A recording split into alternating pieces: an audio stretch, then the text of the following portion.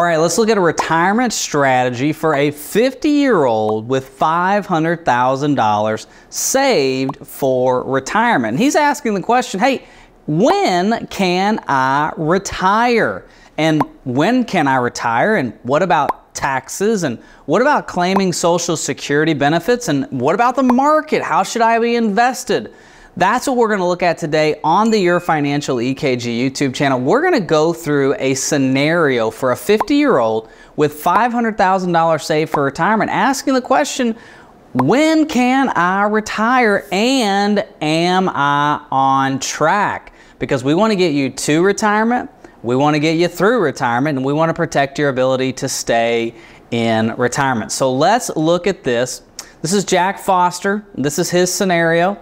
So Jack is 50 years old and 5 months. He's got a birthday in August 15th. He'll be 51. His current salary is about $110,000 per year. Now, he is a plumber. He's self-employed. So his income does fluctuate up and down depending on how many toilets he unclogs. And so we've averaged it out over the last 5 years. It's about $110,000 for the last 5 years. I hope it's more than that, but we're just going to look at it at $110,000. And we're going to show a projected annual salary increase of 1%. So we're going to show more people clogging up more toilets and needing Jack for work. All right. Now we're going to look at a projected retirement date of January of 2033. So he'll be 60 years and 5 months at that point. So we're looking at a 60-year-old, 10 years from now, retirement date. Okay, so we've got 10 years to build up our retirement assets, our retirement savings, our retirement income portfolio to make sure that we've got enough money for retirement income and to last throughout our retirement. The first thing that we're going to look at with Jack, okay, Social Security. This is a big thing. So we're looking at Jack taking it at 67. That would be his full retirement age. He was born after 1960. So his full retirement age is 67 years old. $2,800 is his gross monthly benefit at 67. Now, he's self-employed, and so his Social Security benefit is less for someone who's made $100,000 a year for a lot of his career. But the reason for that is he's got a lot of business expenses that go on top of that. So $2,800 is what he's going to get for Social Security at 67. We need to look at this. Again, Jack's single. Now, he's divorced, okay? He has 2 children. And so as a single guy, he needs to look at Social Security like an income payment, like an annuity income payment. We need to try to maximize his Social Security because it's on me, myself, and I, right? There's no other assets that are going to come in to Jack's life. There's no other plan that's going to be added in as an influx of retirement savings. And so for him, as a single guy, we want to try to maximize his Social Security because it's guaranteed, backed by the full faith and credit of the United States government, and has a COLA increase on it for the rest of his life. So $2,800 is what it would be at 67. Now let me show you this real quick because I think this is really imperative that you understand exactly what Social Security looks like. So let's think about Jack for a minute. So we've got Jack and he's 50, okay?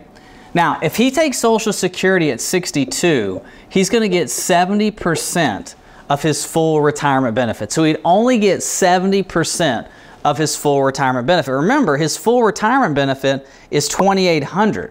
So at 62, he's only going to get $1,960. Now, at 67, he would get 100%, which is the $2,800, okay?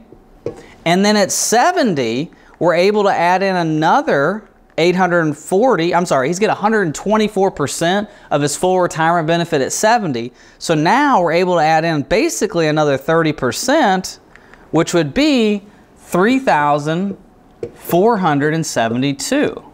So at 70, he's going to get 124% of his full retirement benefit. So as a single guy, we look at this and I say, gosh, Jack, if we could get $3,400 per month for the rest of your life at 70, 20 years from now, that would be really good because we know that this is going to get a COLA increase between 50 and 70. And we know that once you turn this on at 70, it's going to get a COLA increase for the next 15 and 20 years. That's a lot of money that you're leaving on the table if you take it too soon. But the question becomes, can our assets support taking Social Security here? Because if we retire at 60 and our retirement assets can't support that, we might have to take Social Security here to give our retirement assets a break. We got to plug the gap so that our retirement income will come from somewhere and be able to last forever. So that's what we're going to look at. What's going to make the most sense for Jack? Okay, so let's go back to the plan. Now, we go to assets. So Jack has just a few assets. He's got money in the bank, $50,000. Okay, he's got a good hedge in the bank. At TD Ameritrade, we manage money for Jack at TD Ameritrade. He has a SEP IRA. In his SEP, he has $375,000, of which he's putting about $1,500 a month into his SEP IRA. That's 25% of his salary, okay? So with a SEP IRA, you can put in 25%, up to 25% of your salary, or like $67,000, and that changes every year, okay? So he's putting in 25% of his salary, $1,500. He also has a TD Ameritrade Freedom Fund, which is a non-qualified brokerage account of $75,000, where he's putting in $250 a month. So all total, he's putting about $1,750 per month into the market. Okay, so we want to see, projected out, how much will you have at retirement putting in $1,750 and getting a rate of return from the overall market. Now, Jack's primary residence is $375,000 and it is paid off. He doesn't have any debt. So the reason he has less saved for retirement now, because he paid a lot onto his house to get that paid off. So we have a $375,000 home that's paid off, but that can be used for an asset in the future. I did not mention Jack lives in Montana, and so, you know, if he wants to move to Florida, he could, Texas, he could, but he's in a lower cost area of Montana, and so his house, even though it's paid off, is not necessarily an asset where he could sell it and move to another low cost area of the country. So this is going to be, it needs to be used as an influx into his retirement plan in the way of maybe a reverse mortgage would be if need be. Okay, so from a rate of return standpoint, we're going to earn 6% before retirement, and we're going to earn 4% after retirement. All we're trying to do is to just kind of downshift his risk as we go, right? So right now at 50, we're still trying to earn as much as we possibly can. It's all about capital appreciation. But the closer we get to age 60, it becomes more about capital preservation, because eventually it's going to become distribution, right? We're going to distribute his assets. House is going to earn a 1% rate of return. Any cash flows or RMDs are at 6 and 4. Okay, so his overall rate of return is 5.5% until he gets to retirement. So at 60, his rate of return is going to be 4% from 60 to 100. So for all of you who comment and say the market's not going to make 6% for the next decade, here's 4% for you. Okay, we're going to downshift to 4. Now, current risk classification, 85, whoa, not 85%, go back up here. This is at risk. Perfect, there we go. Current risk classification, 90% of his money is at risk, which means it's in the market, okay? And 10% is in the bank. Taxes, this is bigger. 75% of his money is qualified, meaning there will be taxes that need to be paid on this. So the question becomes, on this money, do we want to do some Roth conversions? What's that look like? How can we get more money into the Freedom Fund or into a Roth IRA so there's less taxes in the future? What we want to look at from a tax standpoint is he's putting this $1,500 in for taxes every year. Now, he's self-employed, so he's putting money away as a deduction for his business taxes as well. He's trying to get his, you know, he's basically trying to get his tax bill as low as possible. It's just him. He's a solo guy, solo entrepreneur. So there's not any employees. There's no solo 401ks or 401ks. So he has a SEP. He's trying to bring his income down as much as possible. The deduction does that. So we need to look at what his taxes are going to be. And if we adjust this distribution, can we put more money into the brokerage account, eliminate the SEP contribution so that there's less taxable income in the future? or is it better to continue to do the SEP deposit to bring the taxes down now? Okay, so that's something we really need to get a handle on. Now, from an expense standpoint, his expenses are $3,500 a month. Very low expenses. Again, he has no debt. He's a single guy. The kids are grown. He lives in Montana. Okay, $3,500. Cash flows. Jack likes to fish. So his annual fishing trip costs about $3,000. He stays local in the Midwest area. So he wants to do a fishing trip every year of about $3,000. Okay, so from 2023 to 2048 with an increase on this. So we need to go in here. I don't know if I put an inflation increase. I didn't. Let's put a 2.5% inflation increase on this. So his fishing trip's going to get a 2.5% increase every year.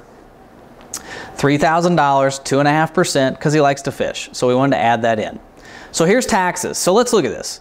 So let's go to 2024. So in the year 2024, his tax rate is basically 14%. That's his projected federal tax rate. So you can see it over here. Here's his wages. So that's his gross income. There's his qualified contributions. There's the $18,000 that we're putting into the SEP IRA. Here's his 1099 interest from the bank. And then here's any kind of taxable withdrawals. That's that he took out that money for the fishing trip. Okay, so his gross income, $96,669. There's our deduction, single person deduction, $13,850. Remember, if he's married, it's $27,000, but he's single, so it's $13,850. So our taxable income is $82,819. All right, which puts him in the 22% bracket, but after all the deductions and credits, he's in the 14% bracket. Now, take a look at this. Remember that number, 14%. Let's go back to assets real quick. Remember, he's putting $1,500 into his SEP and $250 into his Freedom Fund. What if we flip that? What if we took $1,500 and put that into the Freedom Fund, right, and $250 into the SEP? So we're at 14%. Let's go back to taxes. Look what it does. It bumps us up 1%. So from 13.94 to 15.06. Remember, 97,819. We were at 82. Now we're at 97,819. Remember, we $18,000 in qualified contributions. Now we only have 3. So it's something I can go back to Jack on and say, hey, Jack, if we adjust your contribution from the SEP to the brokerage account, your taxes will go up 1% now, okay? But in the future, you'll have less taxes because there'll be less money in the SEP. Do you want to do that? Okay, so that's a conversation we would have to have. Now let's go back and change it. Perfect. All right. So let's go to pre-retirement. This is where we're going to see, hey, how long is this going to last? So at 50, here's our gross monthly salary. There's our monthly contributions. You can see that $1,500 into the SEP, $250 into the Freedom Fund, $3,000. That's the fishing trip. We're going fishing. There's our net monthly income, $5,312. Net means taxes have come out of this. Net monthly expenses. So we have a positive cash flow of $1,700. Now, anytime you see green on the screen, what I'm going to do with the software is I'm going to take that positive green and we're going to put that into a brokerage account for Jack. So we're going to continue to build up that Freedom Fund. We want to continue to put money in there. Now, if he didn't have enough in his emergency fund, if he didn't have enough in maybe a savings account, we could build up those funds as well and then move it to the brokerage account. But because he has $50,000 in his savings account, which I feel is really good for where he's at, we can repurpose that money into a brokerage account. So when you look at this, we're at $500,000 right now at 50. At 60, he'd have $1.1 million in retirement savings. So let's go to retirement and let's look at this. And you can probably already see it up here a little bit. Basically, in the year 2055, we're out at 83. Okay? He needs a rate of return needed to avoid a shortfall is 6.54%. Now remember, at retirement, we're running this at 4. So we're about 2.5% off what he needs to make this money go to 100. But as a single guy, mortality rates at about 84, 85 for males, maybe we just look at pushing this another 10 years. Okay? So let's look at this. So we're at 60. Here's our distributions. Here's 67 Social Security, 2,800, which we talked about on the board. And here we are out of money at 83. So this is what I'll talk to Jack about. I'll say, hey Jack, at about 75, 76, your house is worth $486,000. You could do a reverse mortgage at this point if you didn't want to leave the house to the kids. If you were not concerned about legacy with the house, you could do a reverse mortgage. That would put an influx into the plan. Depending on where the real estate market is, you could sell the house and move into a smaller condo or something. Those two things, when I talked to Jack, were not necessarily, it did not get him excited, right? It didn't set his wood on fire. So I said, okay, well, we need to go back to the drawing board. Let's go back to Social Security first. Let's look at taking Social Security at 62. So let's get 70% of your full retirement benefit. I know that's heresy saying that, but let's look at it. What if we took it at 62 with some COLA increases? Here we go, 1960. It's a great year for music. So 1960, he's taking it at 62. Now remember, look at this. If he takes it at 63, 64, 65, 66, he's still going to get an increase. 67 is the full retirement age. In 70s where we're getting 124%. But let's just look at 62 real quick and see what happens. Go back to retirement. Look, we actually gained a year by taking it early. Why is that, Drew? Easy. We took Social Security early, right? So think about it from a bucket standpoint. We have this bucket of money, which is his Social Security. We have this bucket of money, which is his retirement assets. We're using this bucket for income. Well, he's 60. He needs a little bit more income than what the portfolio percentage can deliver. And so the retirement asset is slowly draining. So what we can do is we can start this Social Security bucket and stop the retirement asset bucket. And so now the drain is slower because we're using the two. It gives him an extra year. It's not a permanent fix, but it is a move in the right direction. So I say, okay, Jack, let's go back to Social Security. We looked at taking it 62, 84. I still don't feel that great about that. Let's see what we can do to get you into the 90s. So let's take Social Security at 67. I said, hey, Jack, why do you want to retire at 60? He says, well, I've been plumbing my entire life. I feel like at that point it would be 40 years. It just feels right. And I said, what if you retired at 60 and then could you work part-time in your job? Could you just work for your current clientele when they clogged up their toilet or their septic tank needed drained? Is that something you can do kind of on a part-time basis? And he said, well, yeah, I could do that part-time. I said, okay, let's look at that. Let's look at you working part-time from 60 to 70, just 10 years, and you only have to unclog toilets when you want to, okay? If you don't want to unclog a toilet, you don't want to mess around with some poop, don't do it, okay? So let's go to cash flows real quick, and let's put in some part-time work. So let's say part-time work. Let's start this when he's 60. So we're going to start this, let's say March of 2032, or yeah, 2033. And we'll do this until 2043. And let's say you make 20, what do you say? You're at 110 now, part-time work. You don't want to work that hard. Let's say you make $30,000 a year.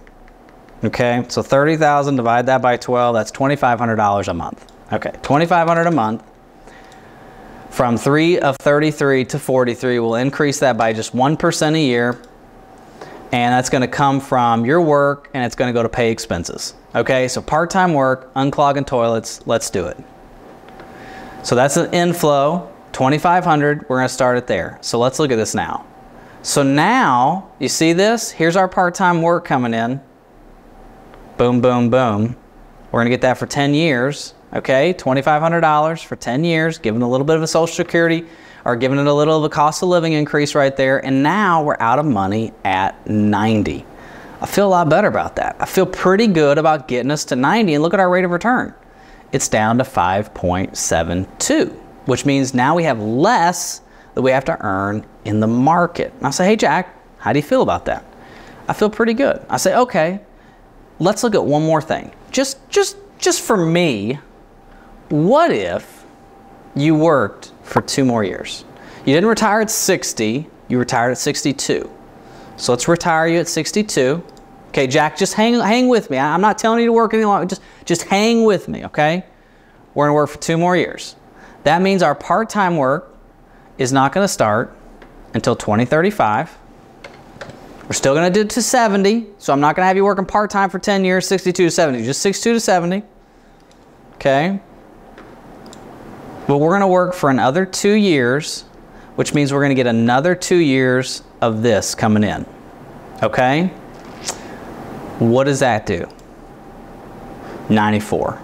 Get you an extra 4 years. What do you think about that, Jack? And that's the conversation we have as we're doing the EKG, as we're going through the financial plan, because it's not necessarily a set it and forget it, Pillsbury dough, sprinkle pixie dust, it's going to work.